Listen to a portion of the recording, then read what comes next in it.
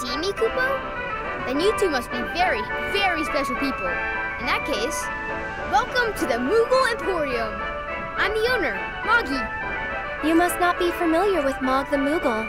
It's a pretty famous fairy tale. Mog wanted to bring happiness to all the Moogles of the forest, so he decided to open a shop of wonders. That's right, Kupo. I opened a store to bring happiness to the slums, like Mog. And you know, only people with the purest of hearts can even see Moogles. You talking about me? Well, Moogle magic isn't perfect, Kupo.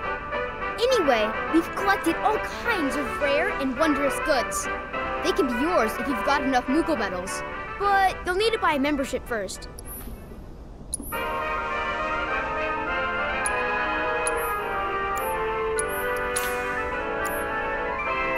If you find any Moogle medals, you can spend them here, Kupo. So, Moggy, what do you do with the medals we give you? Oh, you know what? I use them to make everyone happy. That's the duty of every Moogle.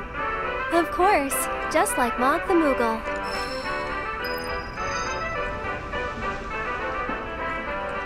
I see you're working hard, Mr. Merc. Yep. So what are you gonna do next? Keep on working hard.